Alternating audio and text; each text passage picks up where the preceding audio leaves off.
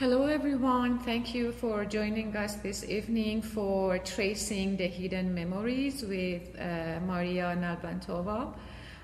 Today we are going to talk about Maria's practice, different projects, and the main elements in her works, collecting the objects from different locations such as nature, libraries, flea markets, warehouses, and other random places she visits, and also tracing memories, either personal or collective, in different projects that she has been working so far. We also talk about this pop-up show that we have later in this conversation. Before we start, I would like to give you a short introduction to Maria's practice. Maria Nalbantova works in the field of contemporary visual art. She experiments with various media and techniques such as drawing, collage, found objects, installation, video, and performance. In 2015, she graduated with a master's degree from the National Academy of Arts, Sofia, Department of Book and Printed Graphics. She is a winner of Baza Award for Contemporary Art in 2020. Her artistic practice is focused on the idea of hygiene that spans beyond the body and inhabits the territories of the human mind.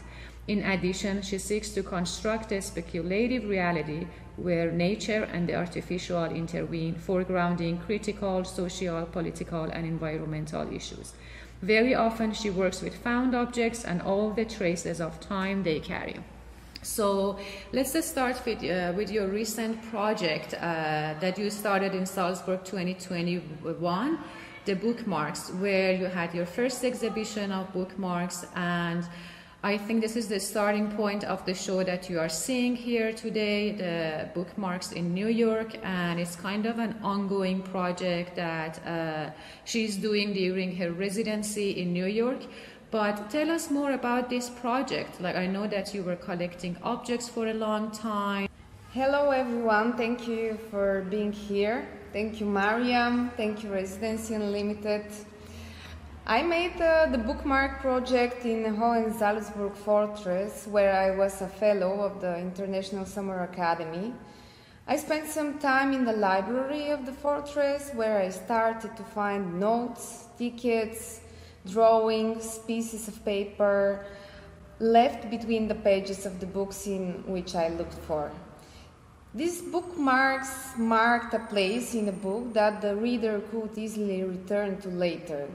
And from our present perspective, we can look at these objects as artifacts, links between the bookmark and its book, the bookmark and the reader and the book, the time and the place, fact and fiction. And they leave a mark, a clue, a trace of the person who decided to stop at a certain page. They are traces of time and place, but also traces of personal memories. They are fragments of possible story left behind by accident or consciously until the next reader finds them. And I found 20 bookmarks in the library of the International Summer Academy and created an installation with them in one of the spaces in the fortress. In all 20 books from which I extracted the bookmarks, on the same pages where I found a bookmark, I left a note about my project, and they're waiting for the next reader.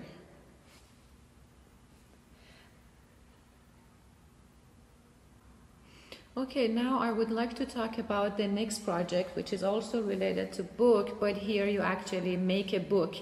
And for this book, you use it, it's called the Pop-Up Past in 2017. You use a specific children's book format and also an image of a monument from a totalitarian time in Bulgaria, which is taken from a photo book, Forget Your Past, that I know in this project you collaborate with a photographer, you will talk about it. And while in the bookmarks and other projects that we are going to talk about, you use like personal memories or kind of trigger the audience imagination. in this project, you work with collective memories of like a specific group of people that they can relate with this topic. So I can say that your approach is a bit different. Like instead of, again, like triggering like personal memories, you are playing with collective memories. Tell us more about like the idea and formation of this project, and also about the Persian carpet at on the cover that I'm really interested in. In the Pop-Up Past project, I'm working with the photographer Nikola Mihov, and his photographs exploring the communist era monuments in Bulgaria. There are various aspects through which we can read and learn more about these monuments. Forgotten past, constructed memory, unclear present. Traditionally, at the opening ceremonies of the monuments, the official delegation is placed on the ground covered by Persian carpet. At the same time, the practice of putting the problems under the carpet is a very famous phrase and practice in Bulgaria. They are well covered, we don't see them, but they are still there. So, and the format of that work, the pop-up book, I grew up with some pop-up books that we had in our house. So I remember it's in the early 90s, but also in 80s, 70s, that fairy tales from translated from the Soviet Union in Bulgaria. So that format of pop-up books were really famous. And on the one hand, yes, we speak about the memories and my personal memories from that kind of books. But at the same time, we speak about monuments and that constructed memories. And those monuments, they have really, now when we speak for them nowadays, they are, we speak about some place where we can rethink our past and to try to deal with it somehow. So some of them they don't exist anymore. Some of them, more of them, are in really bad conditions. And now there are a lot of conversations about what we should do with them. Maybe we should move or replace, but that conversation is really important because through it we can learn more about about our past, of course, but at the same time, how to live in the future without repeating some mistakes.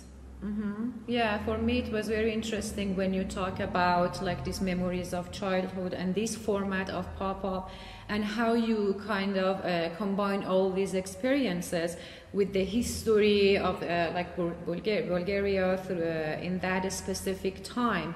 And also it's very interesting that you think about like remembering and also like forgetting how and also tracing those histories in this book. And but here I would like to talk about your next project. So in the previous project we talked about this like politic topics, but now in this one, the new other project, Drought, you talk about this environmental crisis, which I believe it's not different and separated from all these politic issues. But I would like to know more about this one. And in the statement, you mentioned that the drought is focused on the question of how a protest turns into a ritual or how a ritual transforms into a protest. So I know that collecting objects is a ritual for you in your everyday life, but I would like to know more about this specific project and the story behind that. Like, why I know that you collect objects and make soaps with that project, but how did it start? The project Drought consists of several objects in a video. The video is rather a demonstration video where I made the soap blocks in 4 locations next to water bodies, a lake or a river, a puddle in a depopulated village, and the sea. And in each of the places, the drought is caused by corruption. And of course, all that results in an environmental crisis. So I was, let's say, inspired for this project from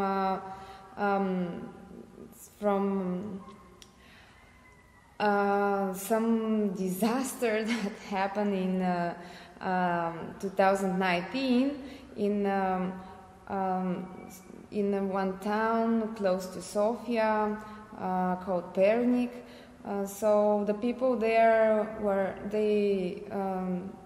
they didn't have water for a year because corruption, and every day they were outside on the streets yes. protesting. But in one moment they started to do rituals. So because the protest doesn't work, something else should be done.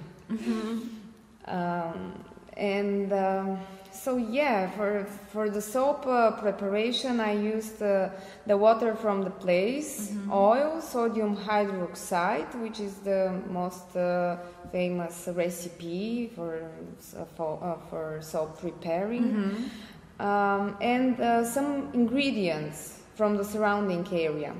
For example, the soap from the seaside consists of sand, algae, and concrete because of the huge illegal construction in that place on the seashore, which is a symbol of many more quite similar occasions.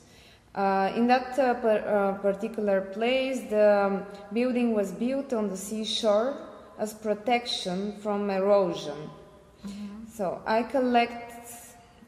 can say I am collecting objects and images that carry traces and memories, because they open the possibility for many conversations and meetings. At the same time, I'm really interested in the topic of hygiene, which is not limited to the body but also the mind. And yes, I'm interested in moral hygiene. Interesting. And now that you're talking about these rituals and like hygiene beyond the body, I think we can talk about the other project, Cleans, in 2020. And again consists of objects, let's say devices, and video, but rather demonstration video where one can see how all the devices are working. So Cleanse is framed as a cleansing program in 3 phases: cleansing feet, hands, and face. In each phase we have soaping, brushing, washing, and wiping. But for each phase, for example, so the first phase it's consists of the compound. It's soap and asphalt, because the huge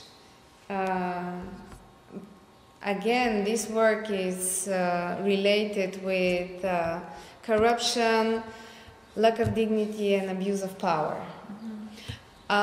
So each phase we see the feet cleansing, the compound of soap and asphalt. After the washing, the water turns into a water with golden particles. because so they are not completely washed away, they're still there. They're still there. It's like alchemy situation. And I'm using for the project natural materials as like a stone, wood, but at the same time synthetic fibers, white tiles, and the idea of cleanliness, which is it's not exists, so that the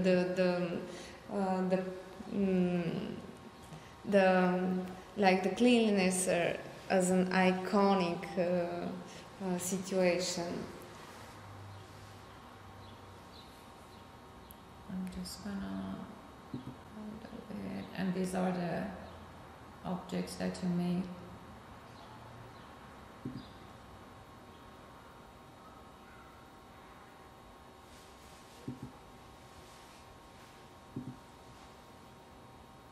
And this is the second phase. Do you want to talk about this too?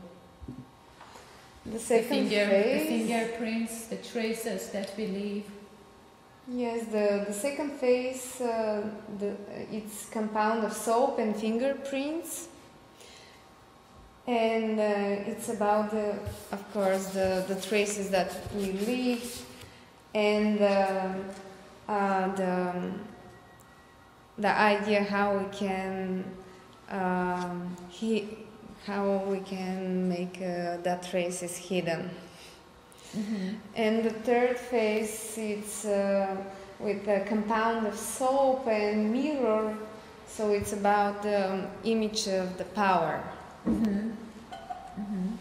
So you talk about the traces, that the fingerprints and the traces that we leave.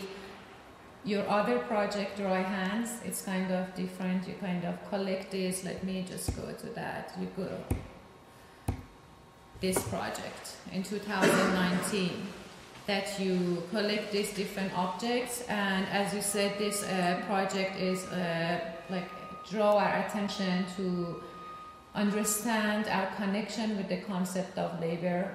How do we think about it? And also the other project, we can talk about both of them now, because they are both about labor and our understanding of that. The post tools. So do you want to start with Dry Hands maybe, and then? Dry Hands, I'm using in that installation used gloves with a lot of traces that one can smell or see, and it's about our responsibility, because they're dry hands, they're hands which are no clear either, no, they're protected. I mean, with that gloves, but there are a lot of traces of. There are a lot of memories and traces. So we can imagine different stories, of course, but it's project about our responsibility, how or in which way we are using all the tools that we are using, and the connection that you are making between Dry Hands and post tools. And these are the post tools. Yes, it's clear, because in post tools I'm using. I was invited for you and your customers' company and the curator Victoria Draganova to create an exhibition in their new office, which is a working place in Sofia. And I told about labor, but in a digital context. So I decided to work with used materials and working tools, like the basic one, like the starting point was stone and woods, and then I used like wrenches or clamps or different simple but base tools that we are using. And for me, it was important to think about how we are connected, what kind of tools we are using to be connected. So I made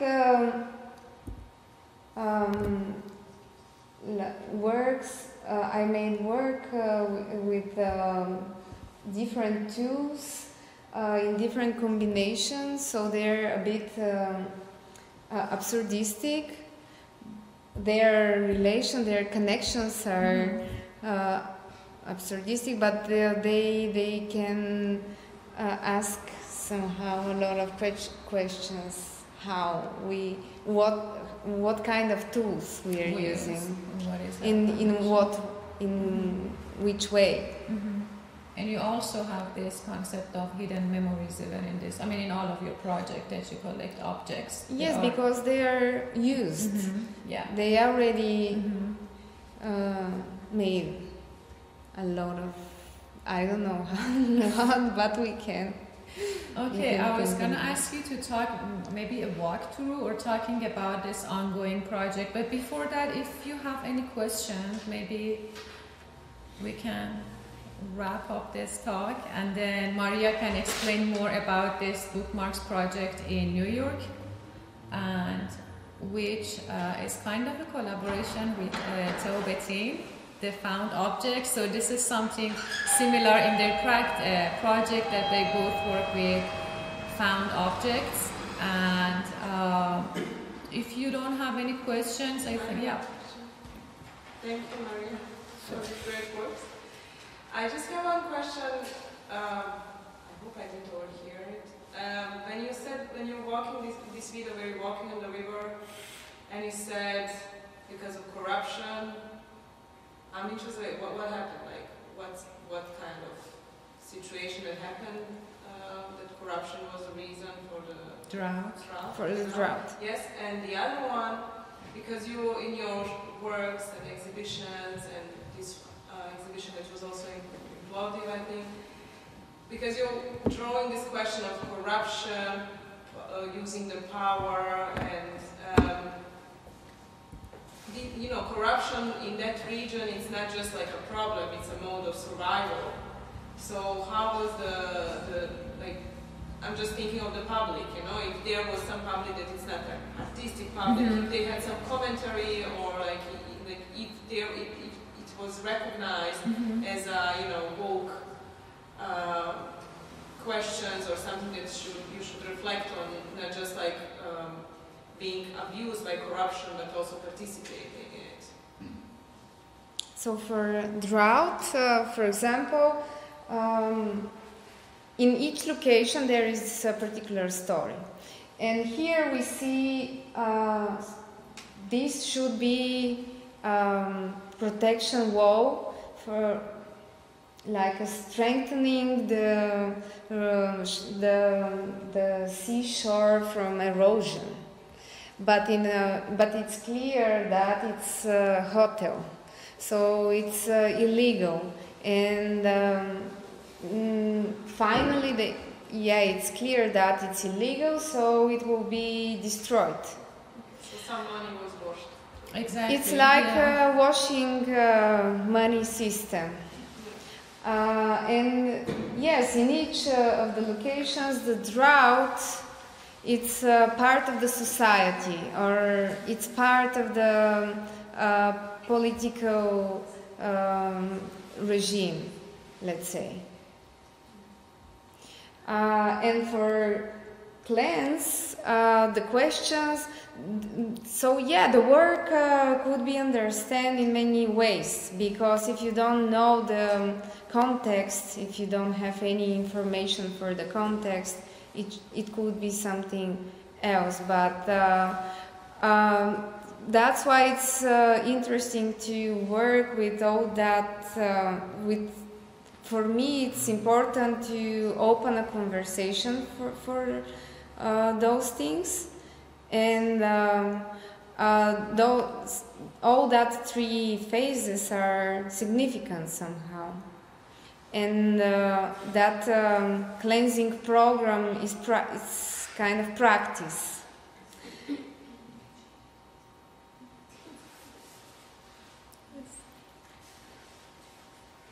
Eva. Thank you. I have a question about the post-tools and pop-up book. I'm very interested in finding millions of ways of connecting the digital, the metaverse, whatever, with the physical, the visceral, because I do think that they're completely one and the same in the end.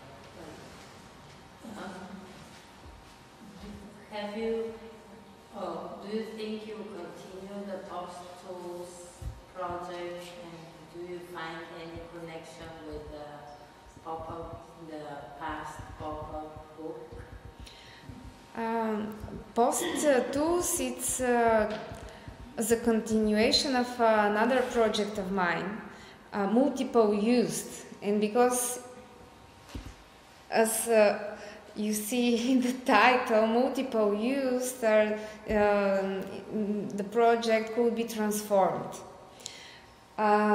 So between the post-tools and pop-up past, you mean the connections? If you see a connection, because for me, I'm a Bulgarian too, so I'm much older, so for me these hidden layers of past are still kind of invisible but there, and handy on people. And at the same time, we see that all the coding, the digital, the mysterious, what's happening behind, supposedly mysterious, what's happening behind our backs, it's also there in the physical body. So I see a connection for myself there, but I was asking if you see a connection there. I think yes, of course, because it's like a process, my practice. So the next work, it's coming because something else was before. So definitely there is a connection. And all that hidden memories. And at the same time, all the memories that are like a structure memories with the monuments, I mean. And the past that it's not so clear, but at the same time the future, which is also not so predictable. Yeah, it's like a hidden as well. And that traveling through the present and past, and I think it's important to see all that traces and to try to read them and to try to learn through all of that traces. Yeah, for me it feels also like reclaiming it for the now, for the body, for the physical experience. Thank you. Any more questions? Yeah, I just wanted to ask about if you can talk more about the notion of play in your work and in your process. Yes, thank you for the question. And this is really interesting because from psychological approach, the idea of clean hands it's make a sensation of clean mind. So nowadays due to the pandemic we are speaking about how we should wash our hands. We receive instruction for it. And it's not only to protect ourselves, but also to protect the people around us. So it's, again, about our responsibility to all the people. And there are a lot of examples in the literature, in many different aspects about the feeling of clean hands and clean mind, and what's mean that, of course, and how we are cleaning our hands, or with whom, or what kind of devices or tools or soaps or what we are using, like a tool. So for your second question about that playful element with all that fragments in pop-up past, like pictures from that monuments, and here they're quite different because for the monuments it's a collective memory, as you mentioned, which is specific collective memory. But the postals, it's work which is more open. It could be everywhere, because all of us, we use some tools. Even if nowadays we are speaking, the labor, the idea, yeah, it's different, it changes all the time. It's not the same, of course. But there are some basic tools that we are using, and the idea of tools. And we need tools, otherwise it's not so easy to fix our problems, or not only problems, but yeah, to build something, to create some ideas. And yes, of course, the question how we use them. So yes, there are some things that are somehow in relations, but at the same time, it's different. It's something specific in each of the projects. Yes. Hi. First of all, thank you for sharing your process. I had a question about functionality, especially when it comes to the soap piece. Yeah. I thought that it was like, I mean, there infused a level of like satire and like humor, and the fact that the soap was like larger than one's able to like actually maneuver around. Can you comment a little bit about that decision? Sorry, just if I'm not mistaken, can you repeat Sure. how we can use them? Yeah, I think Especially the big ones. Yeah, the big scale. Are they functional? I mean, you ask people to use them. Is that the same? Yeah, that's essentially. So, as a part of the exhibition, they were as an object, but of course, it's soap, so it could be usable in a way. But I didn't present them in that way to like interactive object for the audience.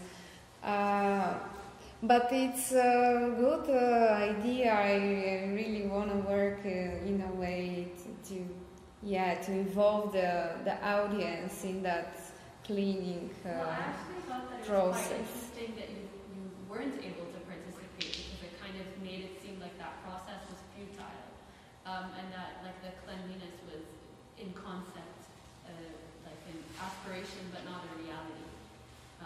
So I thought that was quite interesting. Thank you. And I just wanted to thank you for sharing the work with carpet, because it especially spoke to me in the sense, because I'm interested in how trauma leaves a trace in a body, and this particular work especially helped me to make this kind of connection, with the part of a statue being placed under the carpet. And I was also wondering if also this connection with, post-communist trauma and body, is that something that you're also interested in, like in a very particular way for individuals? Well, I'm from Poland, so I'm also with, of the same background, maybe similar, right? Yeah. Yes. always there, our bodies occupy some space. So this is already a position. So of course I'm really interested in when we speak about hygiene, the first that arrives to us is a body hygiene, maybe. And then it's coming the moral hygiene or the idea of hygiene of our mind. And the relation between the body and the place and how we occupy the place and what's the position of the body, it's really important and it's really interesting. Thank you. Thank you. Thank you. Any more questions? Okay, Or comments? Comments. Okay, so if you Nela? want, okay, Nela. I've said this to you already, but I think it's nice to say in front of everyone that I think it's nice that you have quite fresh vocabulary, because I feel like often, especially in Anglophone contexts, certain words they pick up and then everyone starts using them to talk about the same thing. So it's nice that you have your own words, that you're kind of communicating something quite complicated, but it's very relatable in a kind of embodied and kind of very tangible way, but at the same time it has the potential to open multiple different tangents that are maybe relevant to different political contexts. Yes. So I think it's like beautifully done. Thank you. Thank you.